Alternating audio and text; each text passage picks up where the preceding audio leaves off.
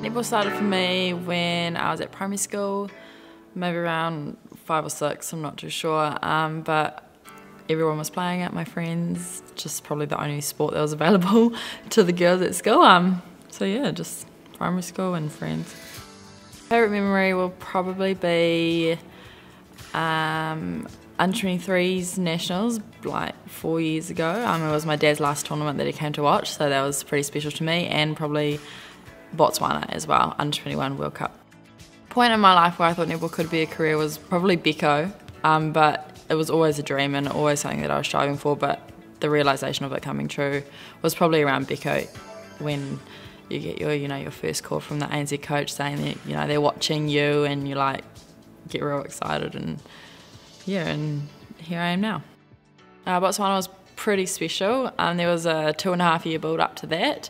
And to make the final 12 was pretty awesome, and coming off the first Magic season, and then going over there and just kind of playing our New Zealand game and mixing with the locals and beating Aussie in the final was cherry on top.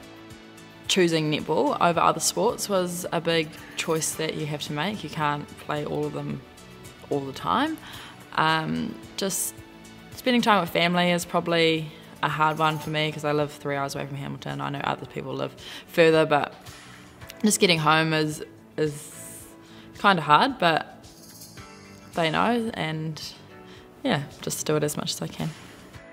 I've had a lot of important people help me through my journey: my nan, my mum, my dad, just everyone around me. Everyone, when I moved to Hamilton, just so much support there, and just my Magic family.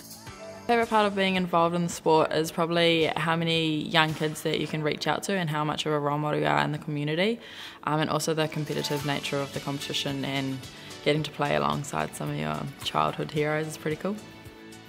Yeah, I've been in this sort of environment for a little bit now, kind of in and out, but you take every opportunity you can, and it's always good going into the high performance environment and just seeing how everybody else does them, and trying to find out who I am and finding my place in that high performance zone.